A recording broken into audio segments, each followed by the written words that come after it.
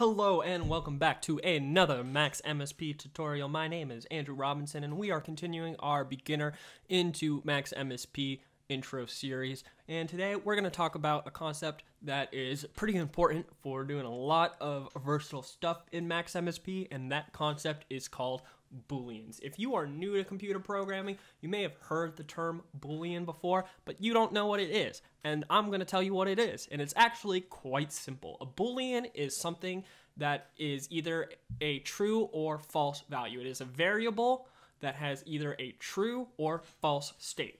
And this comes from classical computer programming. If we real quick look at this statement, if x is greater than or equal to 50, then return true.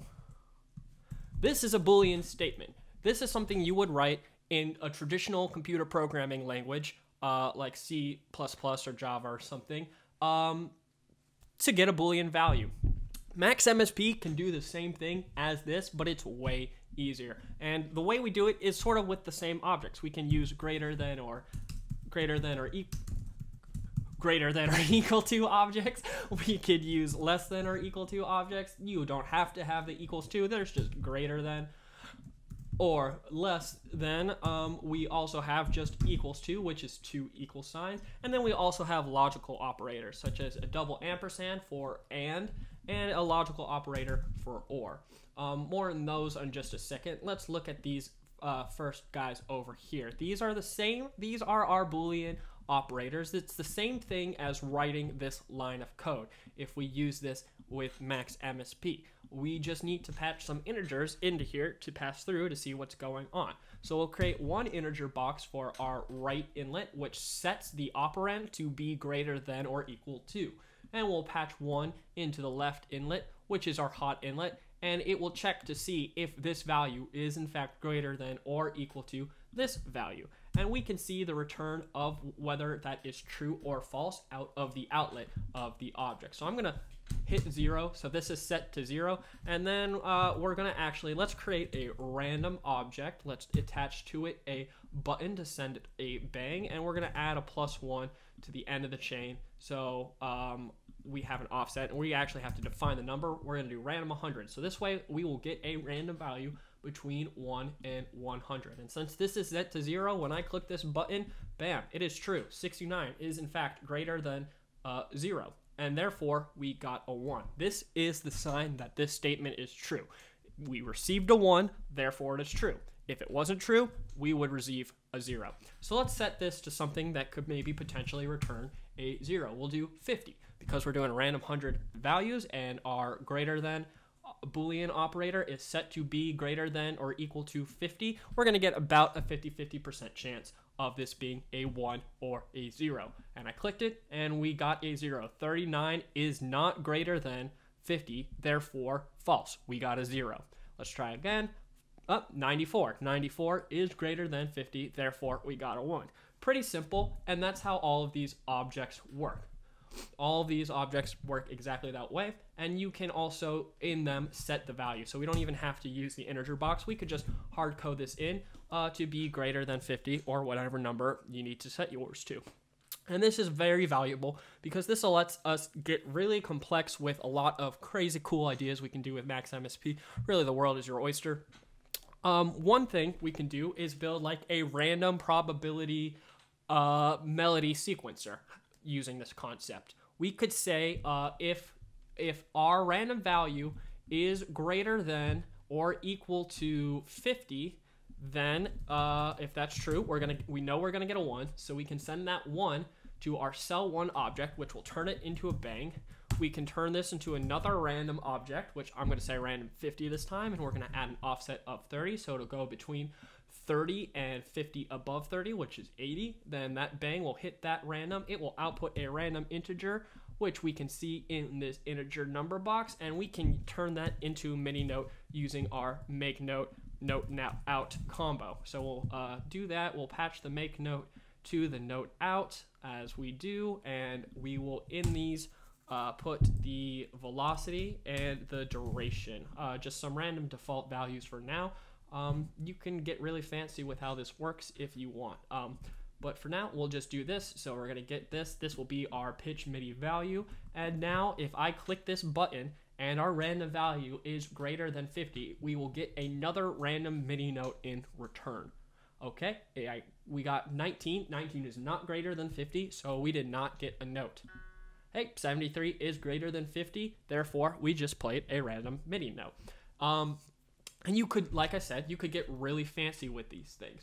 We could start to use these logical operators as well if we wanted to specify an even more specific range. So I'm gonna copy and paste this over, and we're gonna turn this to a less than 80.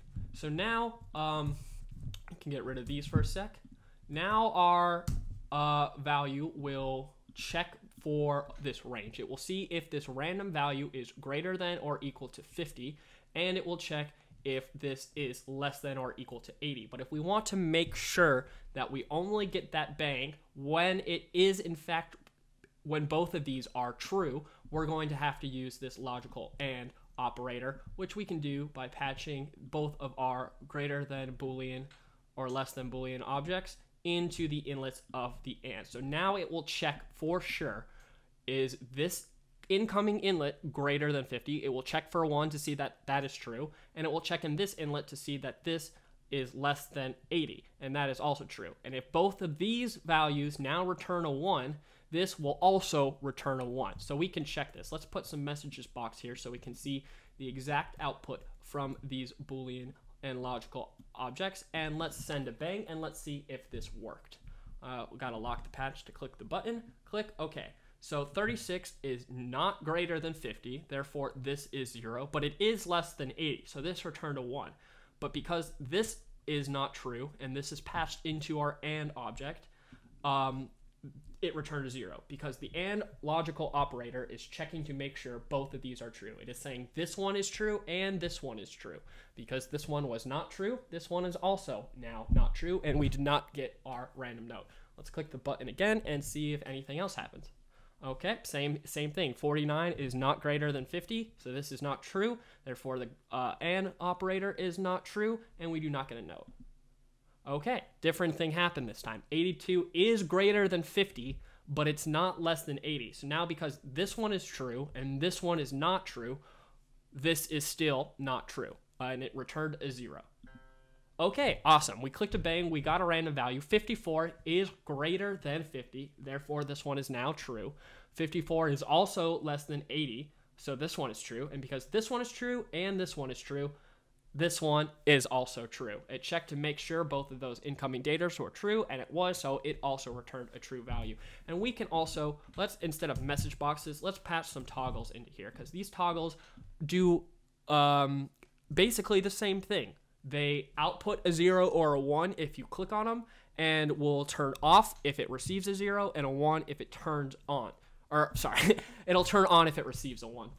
So it's a great graphical way of knowing whether we are in fact true or false with these Boolean values. So let's do this again. Let's click the button. Awesome. 68 is greater than 50, therefore it's true, and we saw this toggle light up. 68 is less than 80, so this toggle also lit up, and because both of these are true, this one is also now true. All right, clicked one again. 18 is not greater than 50, not true. This one is true, but because these are not both true, this one is also not true. Let's create a metro object, and let's set it to 250 and give ourselves some room, and we're going to patch this right into that bang, and we're going to patch a toggle into the metro to click it and turn it on, and now it is sending out a bang. And you see, yeah, we are in fact getting notes only when the value is in between this range. So you can create melody. You can do exactly what we're doing. We're creating a melody sequence based on a random probability, and it's the probability that this random value is in this range. So it's not a very high probability, which is why we don't hear notes very frequently. Let's look at some other cool examples of what we can do with these Boolean objects. Similarly, we can create another kind of melodic sequencer. I'm going to start with a counter, and we're going to set this counter to be between 1 and 50. And we're going to pass a metro into it So it will receive a bang, which we can see in this button, and that will output the next number in the count, which we can then see if we output the counter to an integer box. So let's lock our patch, click the toggle, turn it on, we see it sending out bangs, and this counter is now counting between 1 and 50. So let's do something interesting here. We'll say if this is greater than, I don't know, 25, that's halfway.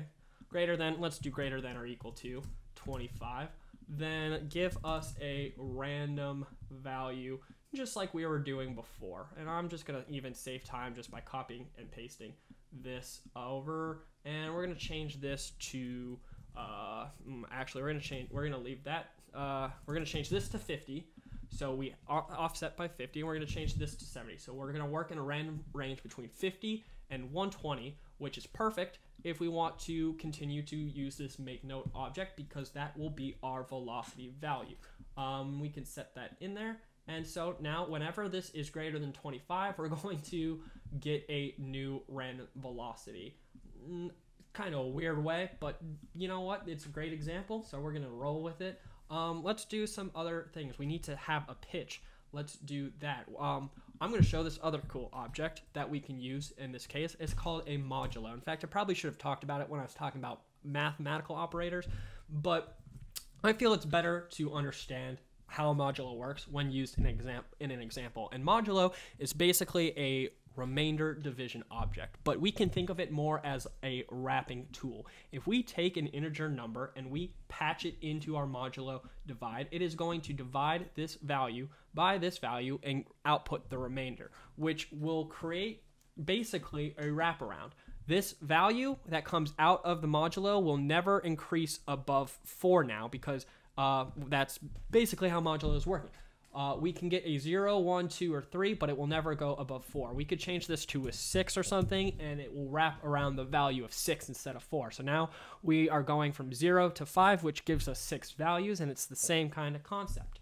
So that's cool. This is a great combination. This like counter combo with this modulator combo is a great tool because we can use it to start to do rhythmic sequencing type stuff. Let's set this actually back to 4, and we'll say if this is equal to 0, then let's get a new random pitch value. So let's take this, because this is what we were using for pitch before.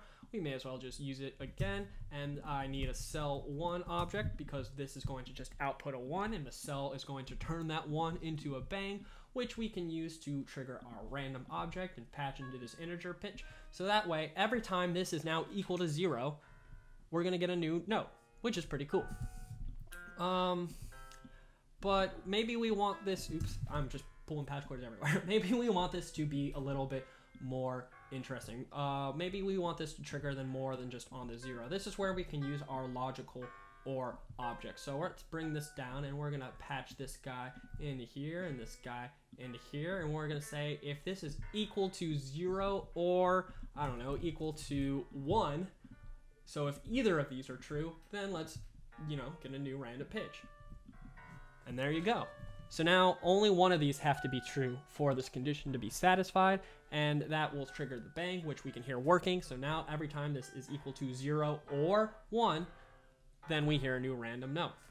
And we can honestly extend these logical trees forever just by continuing to chain them together. So if we create another logical OR object and we patch that into here, we could send another equals to object into the other inlet. So let's say 3 this time. That's the max. So if this is equal to 0 or equal to 1 or equal to 3, then send out a random object.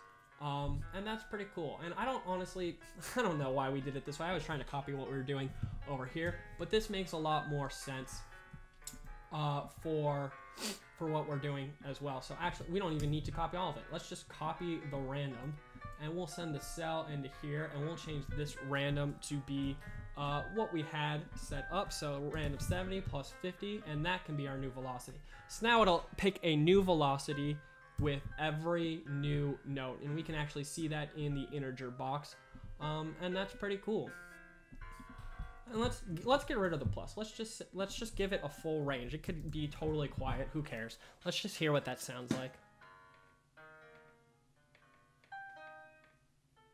Interesting. But that's it. That's basically logical operators in max MSP. It makes a lot of sense when you just break it down and you try to realize how the signal data flow is going. So to review real quick, let's just check again. If this number that comes out into this integer box that's patched into our Boolean objects, in this example, if this value is greater than or equal to this value, then we're going to get that 1. With the less than objects, it's the same thing. It's just checking to see if it's less than. And if this value is less than this set value, it will return a 1. The AND will check to see if whatever Boolean objects are coming into this are both true. If this is 1 and this is 1, then this will also be 1 because both of them are true. And similar, same thing, what we're doing over here. We have these equal to objects, so it's checking to see if this integer value is equal to 0. If it is equal to exactly 0 and no other value, it will return a 1. And then we're just chaining them together using logical OR operators to create a rhythmic sequence for our sequencer based on this random probability. Well, it's not random. We're using a counter over here. Sorry. But conceptually, that's what's going on. We're just chaining these logical OR operators together. So we're saying is this value equal to 0 or equal to 1 or equal to 3, then if so, return a 1. And if it's a 1, turn that 1 into bang here and turn that bang into these random values to be our pitch and velocity for our melodic sequencer. It's pretty weird because we're thinking of this in like graphical objects. I know with a lot of new students, they have struggled to kind of see how these patch chords flow. But if you just break it down real slowly and just think about this, it's pretty helpful because it's just the same thing. All you're doing is saying is if this x value, our integer value, if our integer value is greater than or equal to whatever value is set for the Boolean, 50, whatever it is, then, which is this curly bracket, then return a true or a false, which is just a 1 or a 0. That's it. Nothing complicated. So I hope this explanation makes sense. I hope these examples make sense.